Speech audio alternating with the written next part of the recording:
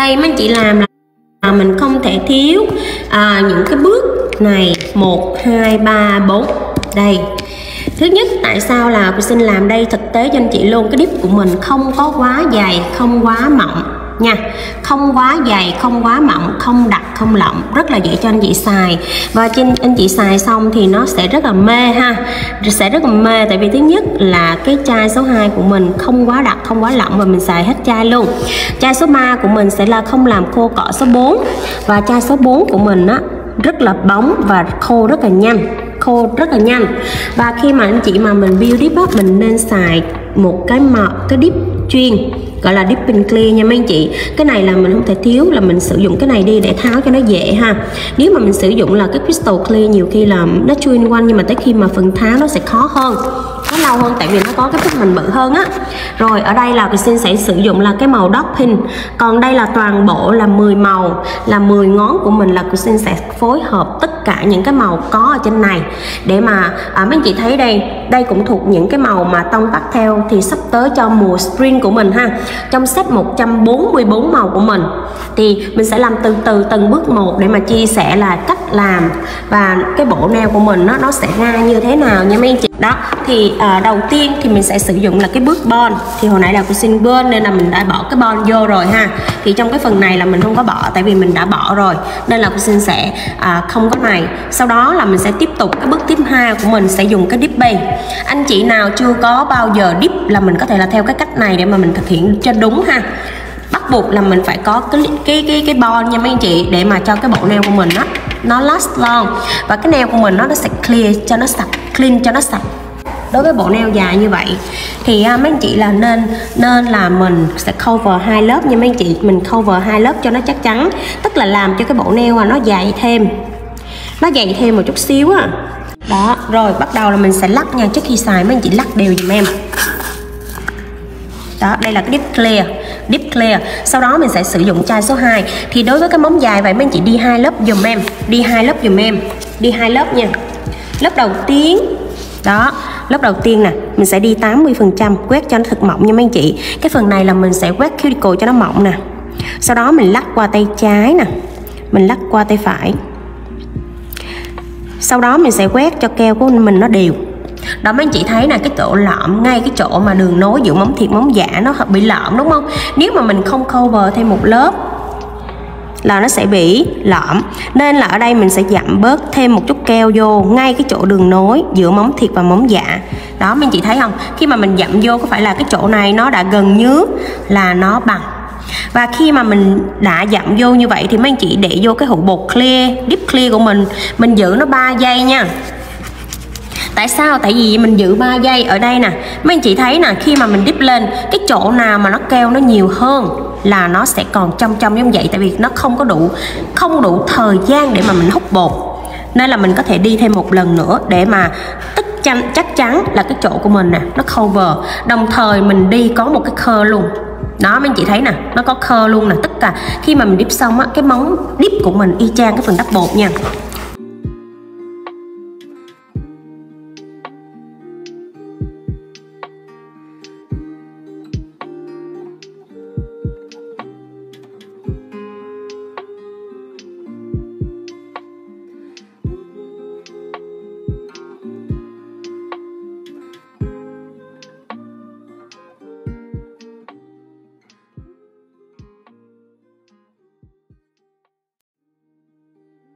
Rồi cái lớp số 2 của mình á, là mấy anh chị là không có đi 80 nữa, là mình có thể thụt xuống là 70 hoặc là 60.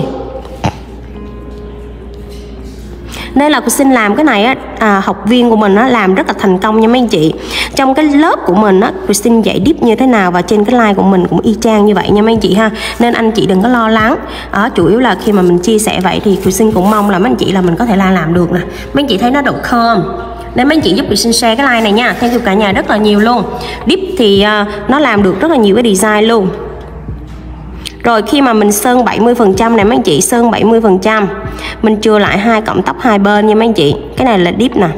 Đó, chừa lại 2 cọng tóc. Và cái giống thời gian này mấy anh chị thấy nè, chỗ nào bị lõm và nó chưa có đều, mấy anh chị cho một ít keo vô và chừa lại 2 cọng tóc.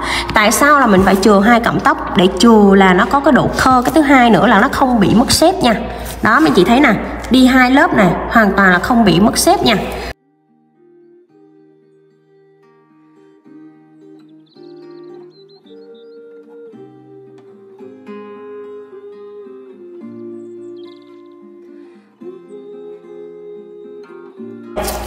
Để mà cho cái này, trước khi là mình dip màu, mấy anh chị cho một lớp acrylic để cho nó bằng phẳng hết đã, rồi mình mới bắt đầu là mình đi nha.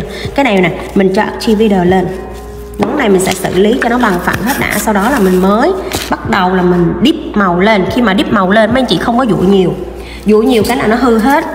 Đó, cho acrylic lên nè. Lúc này đây là bột của mình nó cứng rồi, nó khô rồi, thấy khô nhanh không mấy anh chị? Để lên dụ được liền.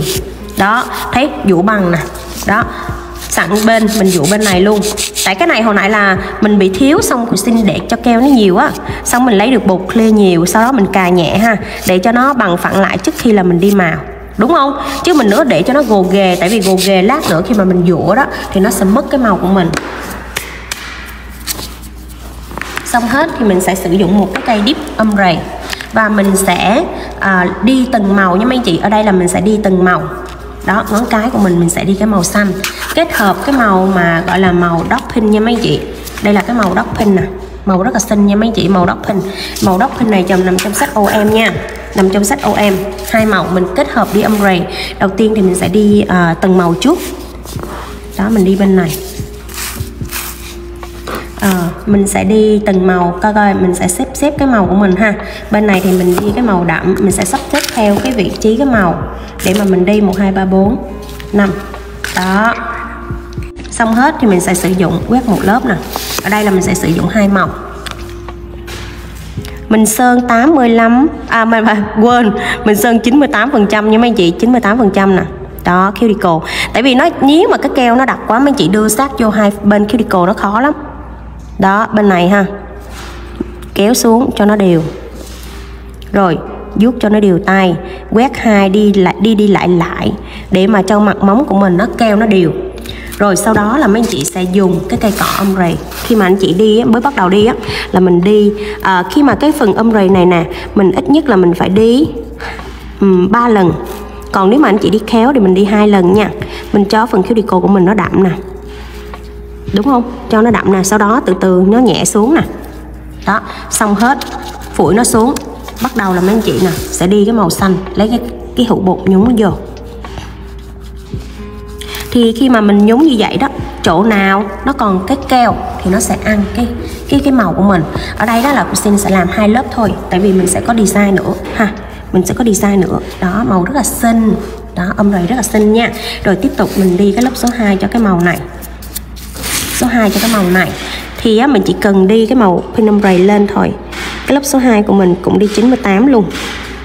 Và sơn sát 2 bên. Thì cái lớp này đây thì mấy anh chị thấy chỗ nào nó thiếu thì mấy anh chị sẽ cho thêm vô.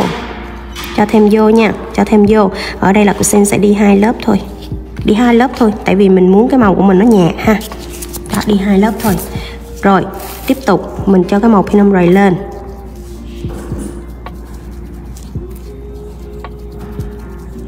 Chỗ nào cần đậm thì mấy anh chị cho nhiều chút xíu ha. Rồi khi mà xuống tới dưới mình cho nó nhạt thôi. Xong hết, mấy anh chị cho cái màu xanh tiếp tục lên. Đi lên tới 2 bên luôn.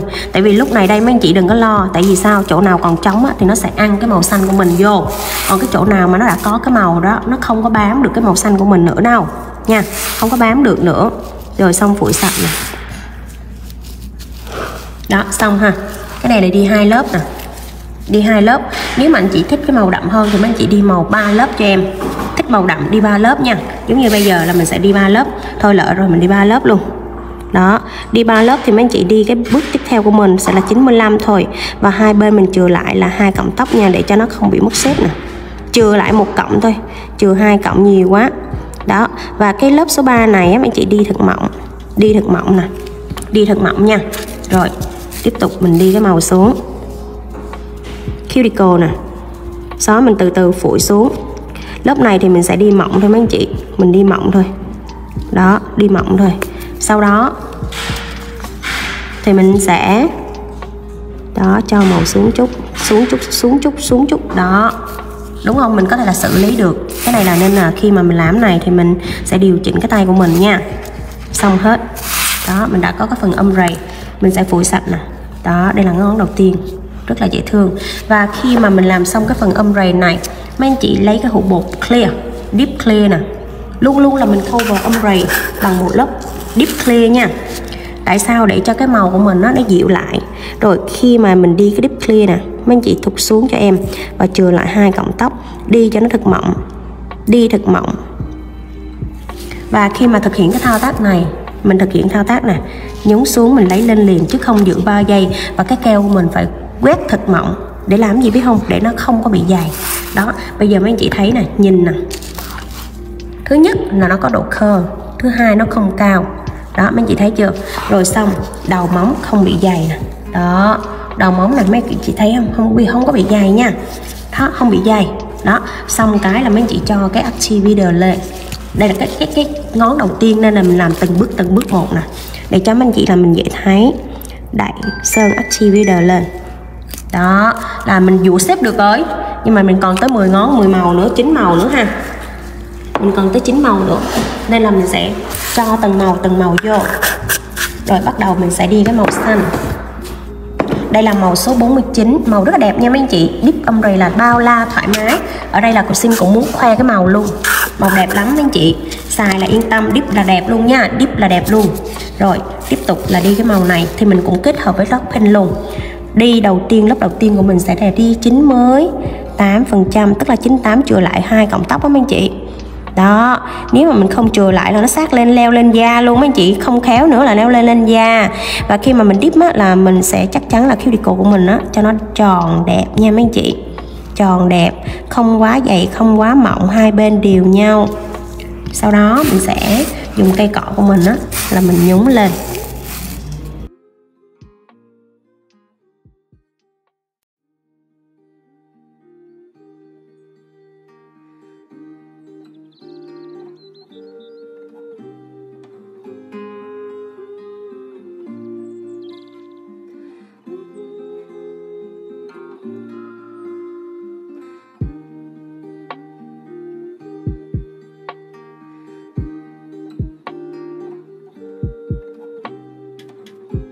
Thì bây giờ tiếp tục là đi cái màu số 3. Màu số 3 là màu số 51 nha. Đó, hôm nay là mình giới thiệu được tới 10 màu luôn, dip thoải mái luôn, đắp thoải mái luôn. Đó, hôm nay mình giới thiệu 10 màu trong set 144 màu nha.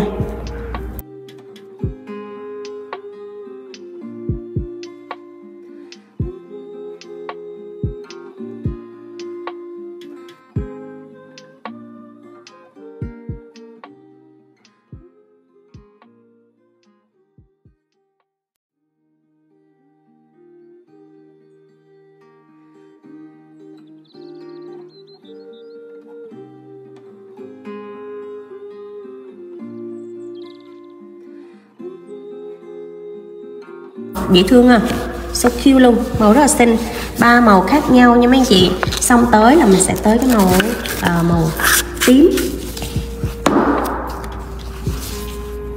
Đây, màu rất xinh. Mình tới màu tím đi. Hôm nay là mình tới đây là mình tới màu tím đi.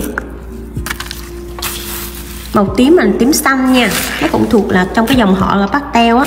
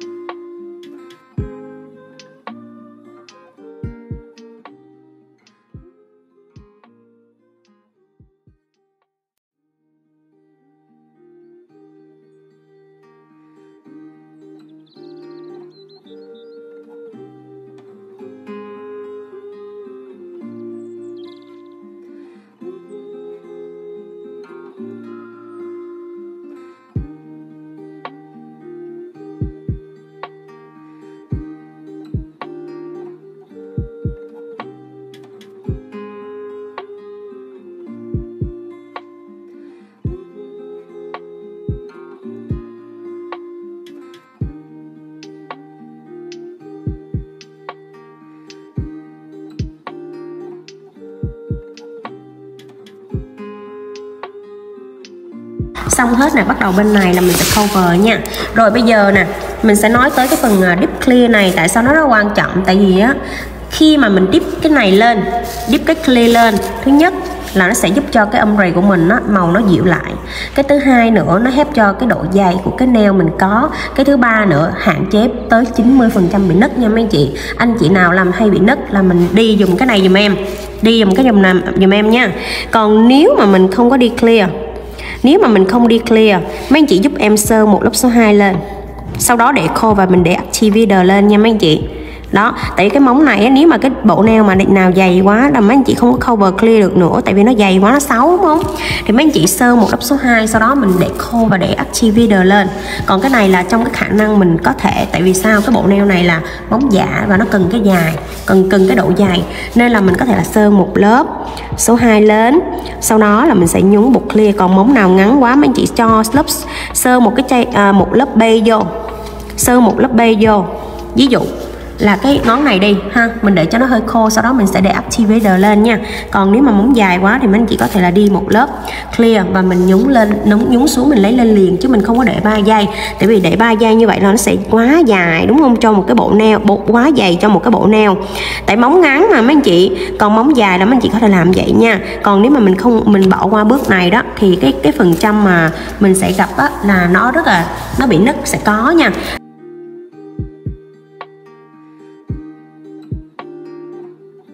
Nhiều khi người ta cũng làm việc nặng vậy đúng không, chứ đâu phải hoàn toàn do lỗi mình đâu.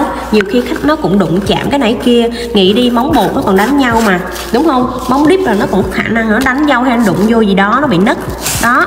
Nên là mình phải coi lại cái khách này mình ha, mình sẽ kiếm ra nguyên nhân. Nên là mình sẽ tùy trường hợp và tùy theo khách và tùy thời điểm là mình có thể là đưa ra được một cái kết luận nó như thế nào. Rồi bộ nail rất là xinh, xong hết, bắt đầu bên này là mình sẽ đặt activator nha.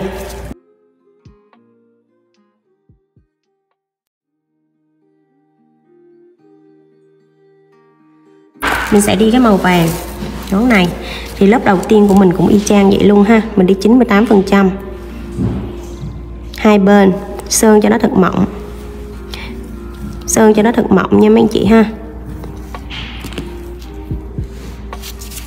Rồi sau đó nè, sơn cho nó đều ha, mình đi nè, lấy cây cọ ha.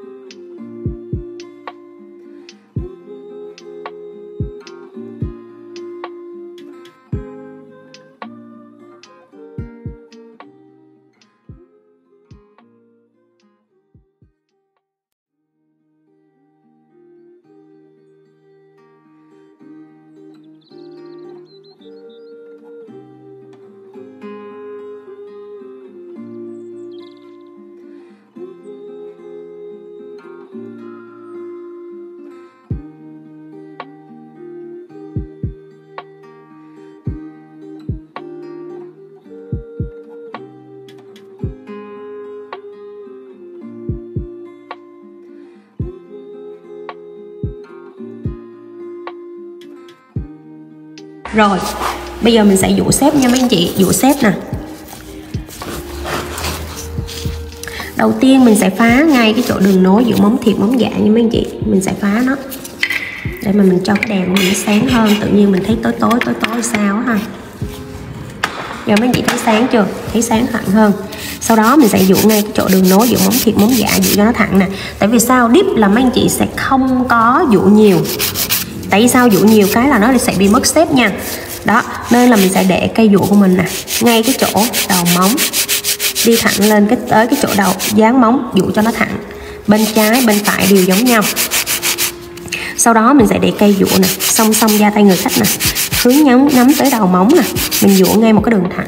Rồi bên này cũng vậy. Tại vì dip á, nó sẽ không bị dày hai bên nên anh chị lấy lại á, nó rất là dễ nha. Sau đó mình sẽ dụ đầu móng. Đó, thế là mình đã xong một ngón nè.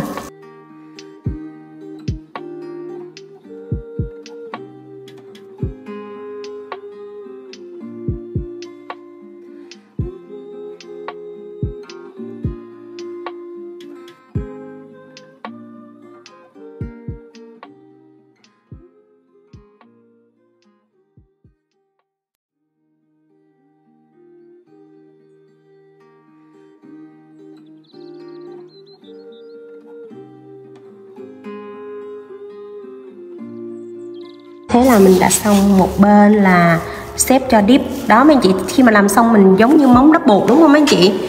Làm xong lên là giống y chang cái phần đắp bột luôn á. Rồi, bên này cũng vậy. Rồi, để một cái nữa, nếu mà anh chị mà dip hay là cái mặt móng của mình á nó cồ ghề, mấy anh chị có thể là dùng cái cây bi tuy này. Cây bi tuy này nha.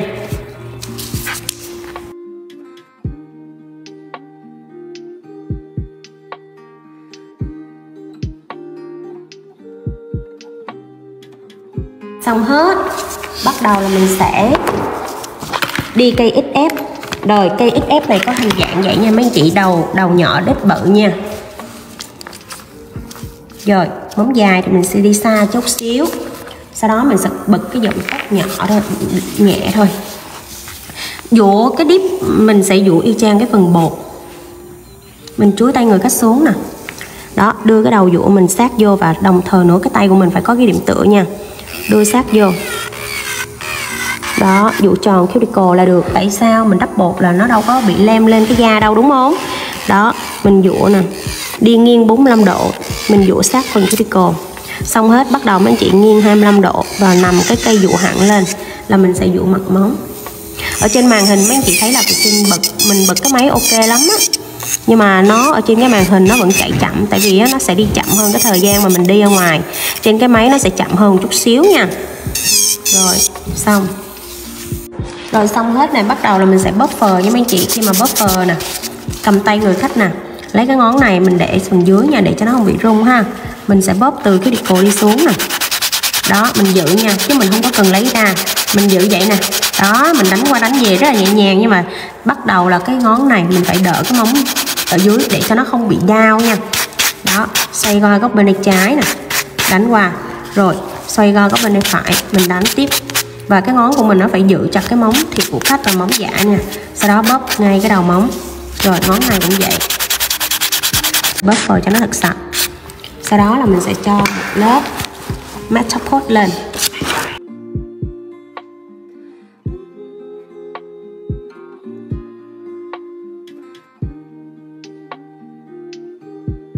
Rồi đây là cái set gel vẽ 12 màu nha mấy anh chị ha. Đây là cái set gel vẽ 12 màu. Trước khi xài ha, trước khi xài cái gel vẽ hay là cái cây vẽ thì mấy anh chị lấy một chút xíu top coat gel. Mình rửa sơ qua cái cây cọ mình đang xài. Mình rửa sơ qua nha mấy anh chị, rửa sơ qua. Đó, mình rửa sơ qua để cái cây cọ của mình á nó dẻo lại nha.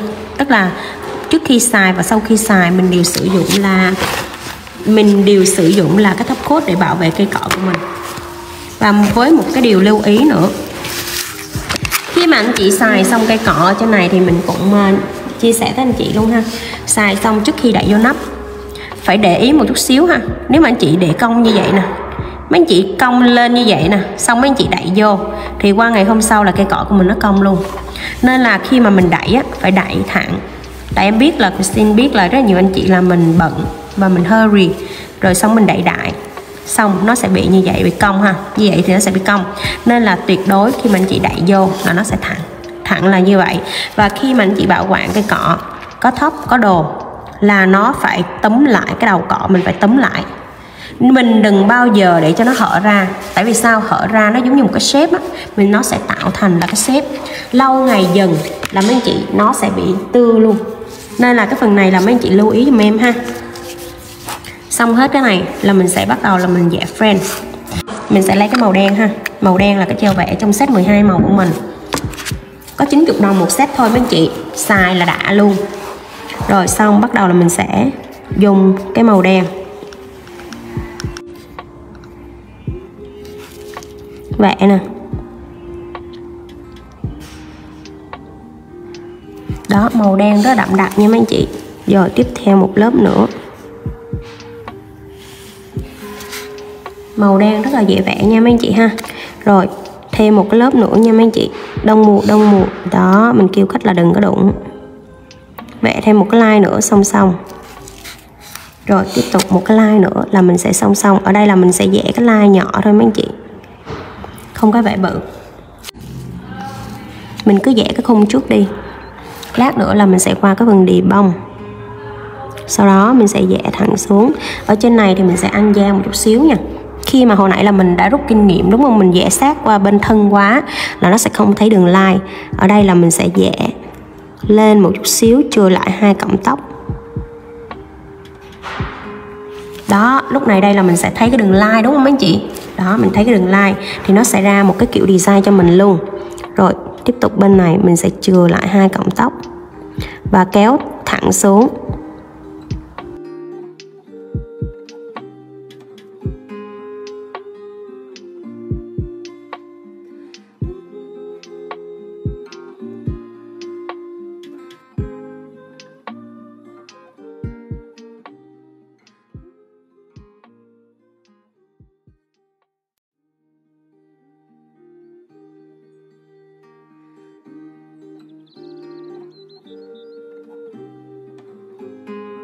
Rồi, tôi xin thank you mọi người rất là nhiều.